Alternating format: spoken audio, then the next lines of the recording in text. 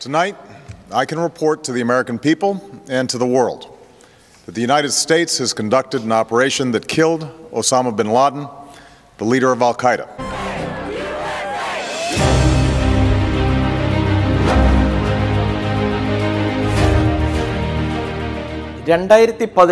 May മാസം 1-ാം തീയതി നേരം പുലരും വരെ അമേരിക്കക്കാർ ജീവിതത്തിൽ ഒരിക്കൽ പോലും കേട്ടിട്ടില്ലാത്ത ഒരു പേരായിരുന്നു അബോട്ടബാദ്. അന്ന് രാത്രിയോടെ പാകിസ്ഥാന്റെ വടക്ക് പടിഞ്ഞാറൻ മലനിരകൾക്കുള്ളിൽ പുകപ്പടലം കൊണ്ട് മൂടിയ ഈ ചെറുപട്ടണത്തിലേക്ക് വാർത്താ ലോകം വളരെ പെട്ടെന്ന് ചുരുങ്ങി. ലോക പോലീസായി നാളിതുവരെ വാണരുളിയ അമേരിക്കയെ നാണക്കേടിന്റെ കൊടുമുടി കയറ്റിയ ഒസാമ ബിൻ ലാദൻ ഒടുവിൽ ഇരുട്ടിന്റെ മറവിൽ അമേരിക്കൻ പട്ടാളത്തിന്റെ തോക്കിൻ മുമ്പിൽ പിടഞ്ഞു വീണു. പാകിസ്ഥാന്റെ തലസ്ഥാനത്തിനും അവരുടെ സൈനിക താവളത്തിനും ഇടയിലുള്ള ഈ ചെറു പട്ടണത്തിൽ ഒരു ഈച്ച പോലും അറിയാതെ അമേരിക്ക നടപ്പിലാക്കിയ ഏറ്റവും വലിയ രഹസ്യാത്മക മിഷൻ പ്രസിഡന്റ് ബറാക് ഒബാമ നടപ്പിലാക്കിയതെങ്ങനെ? ദശാബ്ദം കഴിഞ്ഞിട്ടും ആകാംക്ഷ ജനിപ്പിക്കുന്ന ഇതിന്റെ കാണാപ്പുറങ്ങൾ തേടിയുള്ള യാത്രയിലാണ് ഈ ആഴ്ചയിലെ വീക്കെൻഡ് പോസ്റ്റ്.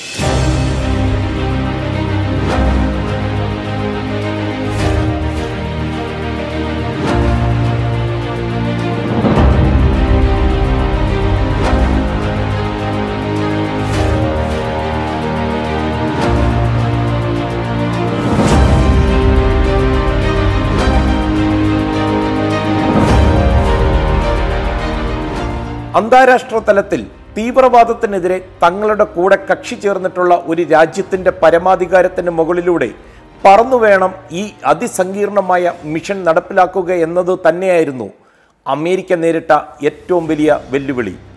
ഒരു പക്ഷേ അപൂർവങ്ങളിൽ അപൂർവമായി സംഭവിക്കുന്ന ഒരു പ്രസിഡൻഷ്യൽ ഡിസിഷനായി ഈ മിഷൻ ചരിത്രത്തിന്റെ താളുകളിൽ ദീർഘനാൾ ഇടം പിടിക്കുമെന്നതിൽ യാതൊരു സംശയവും വേണ്ട. The United States launched a targeted operation against that compound in Abbottabad, Pakistan.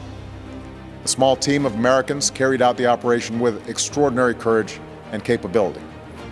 After a firefight, they killed Osama bin Laden and took custody.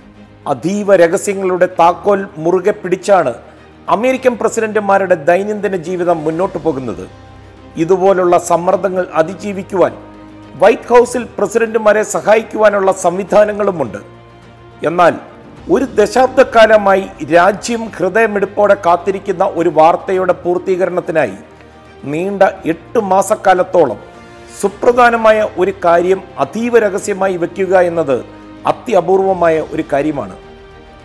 പക്ഷേ അമേരിക്കയെ ഒരുപക്ഷെ ലോകത്തെ തന്നെ ആശ്വസിപ്പിക്കുന്ന ആ വാർത്ത യാഥാർത്ഥ്യമാക്കുന്നതിനായി ആ രഹസ്യം സൂക്ഷിക്കുവാൻ രാഷ്ട്രത്തലവനടക്കമുള്ളവർ നിർബന്ധിതരായേക്കും. ബിൻ ലാദനെ ജീവനോടെയോ അല്ലാതെയോ പിടികൂടുവാനുള്ള മിലിറ്ററി മിഷൻ ഓർഡറിൽ ഒപ്പുവെച്ചതിന് ശേഷം ഒബാമ നേരെ പോയത് കറസ്പോണ്ടൻസ് അസോസിയേഷൻ വാർഷിക ഡിന്നറിൽ പങ്കെടുക്കുവാനായിരുന്നു. അമേരിക്കൻ പ്രസിഡന്റ് പങ്കെടുക്കുന്ന ഈ സുപ്രധാന അത്താഴ വിരുന്നിൽ മനസ്സില്ലാ മനസ്സോടെ ഒബാമ പോയത് ആർക്കും സംശയത്തിന് ഇട നൽകാതിരിക്കാനായിരുന്നു. എന്നാൽ തൻ്റെ ജന്മസ്ഥലത്തിൻ്റെ പേരിൽ വ്യാജ പ്രചരണം നടത്തിയ രാഷ്ട്രീയ പ്രതിയോഗിയായ ഡൊണാൾഡ് ട്രംപിനെ കണ്ടതോടെ ഒബാമയുടെ മാനസിക സമ്മർദ്ദമെല്ലാം പമ്പ കടന്നു. അബോട്ടബാദിൽ ഒസാമയുടെ അവസാന നിമിഷങ്ങൾ എണ്ണിത്തുടങ്ങിയപ്പോൾ വൈറ്റ് ഹൗസിനുള്ളിൽ ട്രംപിനെ Obama നിർത്തിപ്പൊരിച്ചു. Osama, You, Mr. Trump, recognize that the real problem was a lack of leadership, and so ultimately you didn't blame Little John or Meatloaf. You fired Gary Busey. And these are the kind of decisions that would keep me up at night.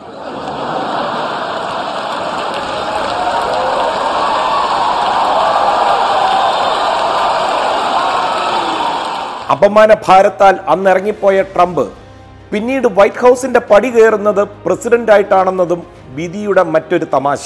Bin ലാദനെ പിടികൂടാനുള്ള presidential order തയ്യാറാക്കുന്നതും ഏറെ നിയമസംവാദങ്ങൾക്ക് വഴിതെളിച്ചു. Kill or capture എന്ന പ്രയോഗത്തിലായിരുന്നു നീണ്ട ചർച്ചകൾ നടന്നത്.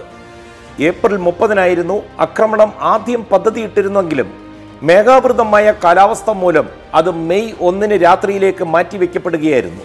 White house ഫോട്ടോഗ്രാഫറായിരുന്ന Peter സൗസ് പകർത്തിയ പ്രശസ്തമായ white house situation റൂമിലെ ആ ചിത്രം ആർക്കും അത്ര പെട്ടെന്ന് മറക്കുവാൻ സാധിക്കില്ല. 14 പേരോളം ഉണ്ടായിരുന്ന ആ സിറ്റുവേഷൻ റൂമിലെ പകുതിയോളം പേർക്കും ഈ ഓപ്പറേഷനെ പറ്റി യാതൊരു ധാരണയും ഉണ്ടായിരുന്നില്ല. ഞായറാഴ്ചകളിൽ സാധാരണഗതിയിൽ ഗോൾഫ് കളിക്കാറുള്ള ഒബാമ അന്ന് കളി ഉപേക്ഷിക്കാമെന്ന് പറഞ്ഞെങ്കിലും deputy national security ഉപദേശകൻ Ben roads ഒബാമയോട് പതിവ് പോലെ ഗോൾഫ് കളിയിൽ ഏർപ്പെടണമെന്ന് ആവശ്യപ്പെട്ടു. അല്ലെങ്കിൽ എന്തോ പ്രശ്നമുണ്ടെന്ന് ആളുകൾ സംശയിക്കുമെന്നതിനാലായിരുന്നു അത്. അതിനുശേഷം സമയം കൊല്ലുവാൻ പ്രസിഡന്റ് കാർഡ് ഗെയിമിലും ഏർപ്പെട്ടു. ഉച്ചയ്ക്ക് 3:30 പിരിമുറുക്കം നിറഞ്ഞ സിറ്റുവേഷൻ റൂമിൽ എത്തുമ്പോൾ ഗോൾഫ് കളിക്കുവാൻ പോയ അതേ വേഷത്തിലായിരുന്നു ഒബാമ.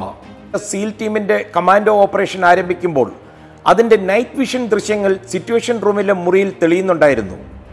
അഫ്ഗാനിസ്ഥാനിൽ നിന്നും CIA ഹെഡ്ക്വാർട്ടേഴ്സിൽ നിന്നും അതിന്റെ വിശദാംശങ്ങൾ പ്രസിഡന്റിനും കൂടെയുള്ളവർക്കും വിശദീകരിച്ചു നൽകുന്നുമുണ്ടായിരുന്നു. ആദ്യ ഹെലികോപ്റ്റർ പ്രതികൂല കാലാവസ്ഥയെ തുടർന്ന് കോമ്പൗണ്ട് വാളിൽ ഇടിച്ചു വീണപ്പോൾ മുറിയിലുള്ളവരെല്ലാം പകച്ചുപോയി. പക്ഷേ കമാൻഡോ ഓപ്പറേഷൻ നടത്തിയവർക്കും അതിന് നേതൃത്വം കൊടുത്ത CIA ഹെഡ്ക്വാർട്ടേഴ്സിലുള്ളവർക്കും ഒരു കുലുക്കവും ഉണ്ടായില്ല. മിഷൻ തുടരുക തന്നെ ചെയ്തു. വെടിയൊച്ചകൾക്കും സ്ഫോടന ശബ്ദങ്ങൾക്കും ഒടുവിൽ അവർ കാത്തിരുന്ന ആ റേഡിയോ സന്ദേശമെത്തി. ജെറോനമോ എക്കിയ അഥവാ bin Laden the enemy killed in action. ജെറോനമോ എക്കിയ എന്നത് മിലിറ്ററി കോഡായിരുന്നു. നെപ്റ്റ്യൂൺ സ്പിയർ എന്ന പേരിൽ അറിയപ്പെട്ട ആ ഓപ്പറേഷൻ കണ്ടുകൊണ്ടിരുന്ന ഒബാമ തൻ്റെ ജീവിതത്തിലെ ഏറ്റവും ദൈർഘ്യമേറിയ 40 മിനിറ്റുകളായിരുന്നു അതെന്ന് പിന്നീട് പറഞ്ഞിട്ടുണ്ട്. ഒരുപക്ഷെ 3 മാസം പ്രായമുള്ള തൻ്റെ മകൾ സാഷ മസ്തിഷ്ക ജ്വരം വന്ന് കിടപ്പിലായിരുന്നപ്പോൾ അവൾക്ക് കുഴപ്പമില്ലെന്ന് ഡോക്ടർ പറയുന്നത് വരെ കാത്തിരുന്ന സമയത്തോളം ദൈർഘ്യമേറിയതായിരുന്നു ഒബാമയ്ക്ക് 40 മിനിറ്റും. എന്നാൽ അതിലും സങ്കീർണമായിരുന്നു സ്വന്തം ഭാര്യ ഉൾപ്പെടെ ഏറ്റവും അടുപ്പമുള്ളവർ വരെ അറിയാതെ ഈ രഹസ്യവുമായി സഞ്ചരിച്ച നീണ്ട 8 മാസങ്ങൾ.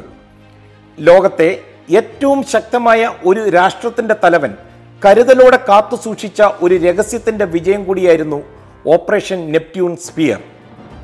ജീവിതത്തിൽ വിജയിച്ചവരെല്ലാം ഇത്തരത്തിൽ ഒരു രഹസ്യമെങ്കിലും സൂക്ഷിച്ചവരായിരിക്കുമെന്ന് ഓർമ്മപ്പെടുത്തിക്കൊണ്ട് ഈ ആഴ്ചയിലെ വീക്കെൻഡ് പോസ്റ്റ് അവസാനിക്കുന്നു. നന്ദി, നമസ്കാരം. Killers and fanatics who have to be rooted out, hunted down, and destroyed. We come after Americans, we go after you. And it may take time, but we have long memories, and our reach has no limits. If you doubt America's commitment, or mine, to see that justice is done, just ask Osama bin Laden.